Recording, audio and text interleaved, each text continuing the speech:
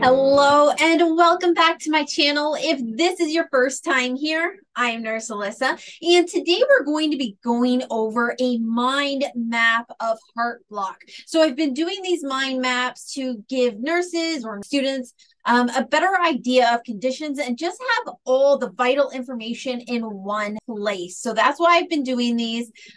So let's get started. So heart block, what is it? So heart block is when the electrical impulse that controls the beating of the heart muscles are disrupted. The most serious type of heart block is known as complete or third degree. Now, the symptoms that you'll see with heart block are shortness of breath, palpitations, dizzy spells and fainting, and nausea. Now let's look at the causes of heart block. Myocarditis, low potassium levels, low levels of magnesium. Some medications can cause heart block. Medications that are used to treat abnormal heart rhythms, high blood pressure medications such as calcium channel blockers and beta blockers, digoxin. Also, being very fit is also another common cause. Now, a lot of people wouldn't think that being fit could cause heart block, but it can cause first degree heart block because exercising can enlarge the heart muscles, causing mild disruption of the electrical signals of the heart.